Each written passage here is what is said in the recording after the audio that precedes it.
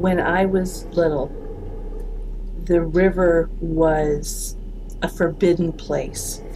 My grandma would tell me how there's undertows and there's bad things and it smells, and when you got too close, it was unpleasant.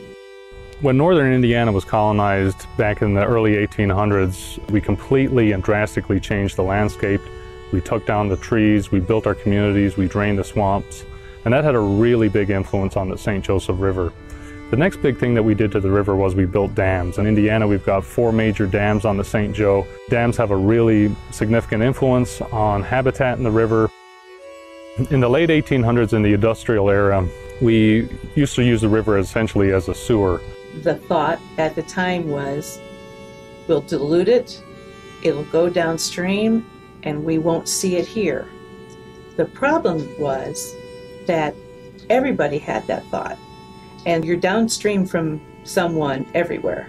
Early 1900s, when the river was used as a sewer, we would actually build our homes facing away from the river. It was an eyesore back then. But in the 1950s, when we started treating our wastewater, the river cleaned up and attitudes towards the river really changed. The next major milestone for the river was the Clean Water Act, which was signed into law by Richard Nixon in the early 70s. In the 10 years after the Clean Water Act was implemented, there was a definite change in the view of what the river was. You could fish, you could recreate, if it was clean. And it took a number of years for people to really start understanding that. In looking at historical biological reports from the St. Joe River in the 1930s, we found about 3 species of fish in urban areas. That's drastically different to what we find today, with about 70 species of fish being in the St. Joe. It's really exciting to see some of the improvement that has happened in the river, and we got a long way to go. I don't want to paint, too rosy of a picture. There's a lot of work, but there's work being done. There's work being done by the cities, and there's work being done by farmers up in the watershed, and that's keeping things cleaner. It's making things better. Well, things really have got a lot better for the St. Joseph River. We still do have some issues. We still have habitat loss. We have dams that have influences on the St. Joseph River. We also have a lot of things that run off from parking lots, from roads, from agricultural fields. When we talk about a watershed, we're talking about all of the land area that drains to a river. So if you care about the quality of the water in the river, you have to think about all the land that's draining to that river, because what's happening on that land is what's affecting what's going on in the river. Another influence on the St. Joseph River is combined sewer overflows, also known as CSOs.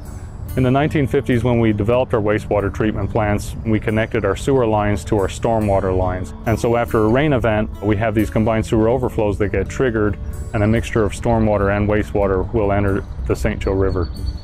South Bend, Mishawaka, and Elkhart are under federal consent orders to reduce and eliminate those combined sewer overflows.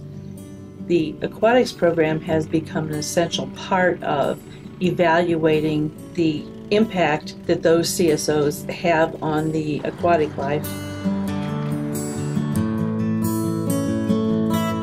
I hear stories from my grandmother about not being able to even put a toe in the river, and the river would turn colors and be scary. No one wanted to go on it. And now, I see kids swimming in the river. I go on the East Race, flip over in my kayak. I haven't gotten sick, and I feel good about it. I feel like the river is this little ribbon of green, ribbon of life. I see beavers, I see herons, great blues, green. It's just really exciting to have something like that in a very urban environment. Over the next 20-30 years, hopefully we're going to be doing a lot of things to help improve the St. Joseph River. The Elkhart-South Bend Aquatic Biology Program will continue to monitor the St. Joseph River. It's important to look at our reports, find out things you can do to prevent pollution from entering the river, and find out ways to be active in helping improve the St. Joe River, because we still have a lot of work to do.